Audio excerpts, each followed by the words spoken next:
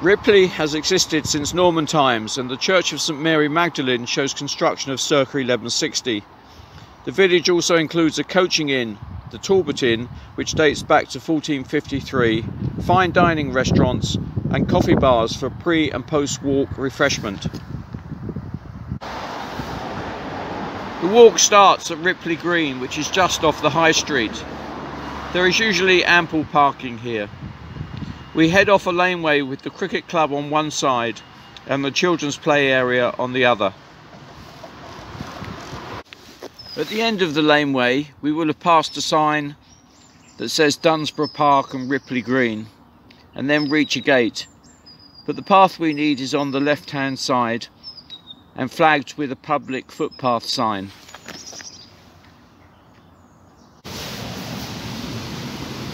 At the lock, the River Wey and the Wey Navigation separate.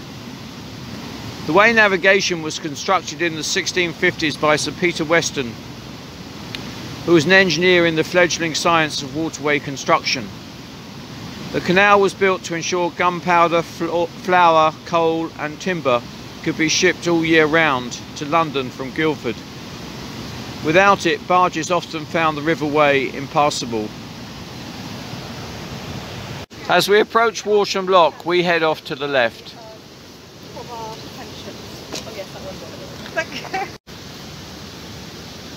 The footpath heads off in a southwesterly direction for those of you with a compass, and leads eventually to Guildford and then on to Shalford. Fishing is allowed along the Wey Navigation, but the rights have been leased to several angling clubs along the Wey.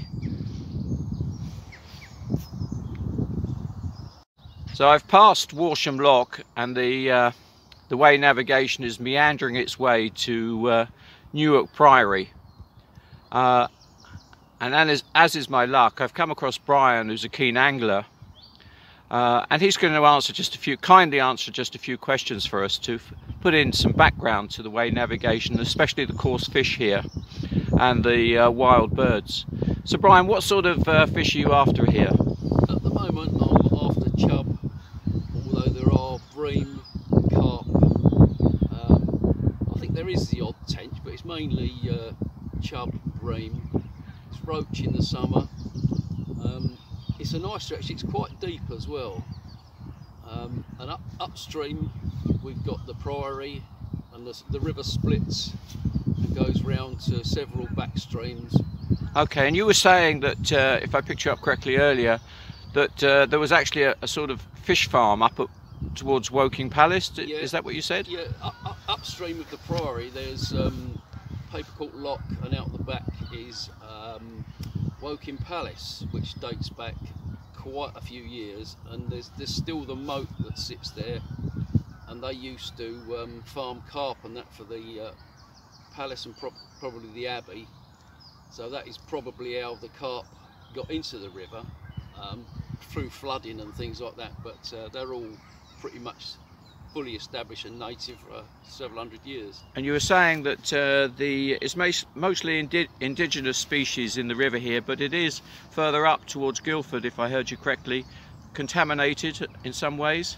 Yeah, I mean, further upstream the river's riddled with red signal crayfish, imports from America in the 70s and that, which have all escaped across several southern rivers, and but saying that they do, you know, the native species like bream and carp and chub do actually feed on them, and they do quite well. And lastly, you flabbergasted me by started talking about bird life. Would you like to talk about some of the bird life that you mentioned? Yeah, I'm just half a mile upriver on the Papercourt meadow. There's you can see barn owls in the evening moving around. Several times I've seen the peregrine falcons from the tower blocks at Woking sitting out on the electricity pylons in the morning and things like that. Yeah, there's Egyptian geese out there at the moment. Okay, Brian, I can thank you 1,000 times for that. A really concise adaptation or story to the way navigation. Thank you so much, and I wish you some really successful days fishing. After following the meandering way navigation through the marshes and meadows, we come to Newark Lock. And at Newark Lock we cross the river to the footpath on the other side, and in front of us is a lovely view to the ruins of the Newark Priory. Look out a bit further on for the plaque that describes the history not only of the Priory, which was built in 1180, but also the mill house that unfortunately was destroyed by fire.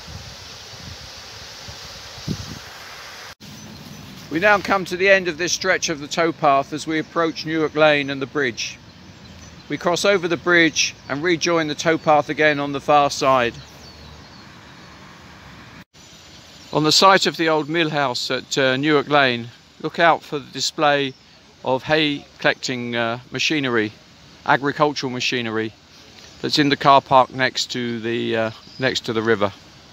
On reaching Papercourt Lock, we cross the bridge to rejoin the towpath on the other side. Apparently Papercourt Lock was rebuilt in 1907, and the same family have been lock keepers here for generations. At the very next bridge we cross the way navigation again. Having crossed the bridge, we turn down Tannery Lane, leaving the business park behind us. Just after Brooks Lane, you will see a public footpath sign on your right hand side which takes us around the edge of a field. This is where we need to go. With the pond on our right, we have an option to turn left, but in fact we carry on straight. And 100 yards or so from the pond, the footpath takes us to the left. In following the path, we originally had the fields on our left. They disappeared for a short while with housing on the right, and then after the housing there were some allotments on the left.